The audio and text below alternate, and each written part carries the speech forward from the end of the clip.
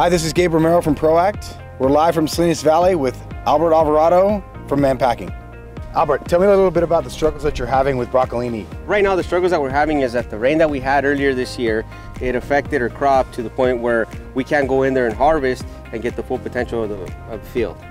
We have a couple Broccolini plants in our hand. Can you describe a little bit about what's going on? Yes, this Broccolini plant here is a healthy Broccolini plant, has a healthy root structure, and this is basically what our Broccolini is supposed to look like.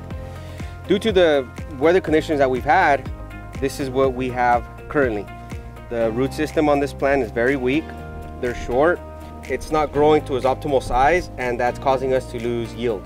I know supplies are tight right now, but what's the short-term outlook? Well, it's kind of hard to gauge right now because of the different climate changes that we have throughout the valley. But I would say roughly about 3 to 4 weeks, we should have an increase in our supply. So are you looking forward to this season? Yes, most definitely. We will be wrapping up down south here this week. We'll be full swing here in Salinas on as of April 3rd. And we're gonna, weather permitting, try to get every single box that we can out of the field. Albert, thank you very much for your time. No problem, anytime. And like before, any questions or concerns, please reach out to ProAct, and we'll get you the most accurate and timely information moving forward.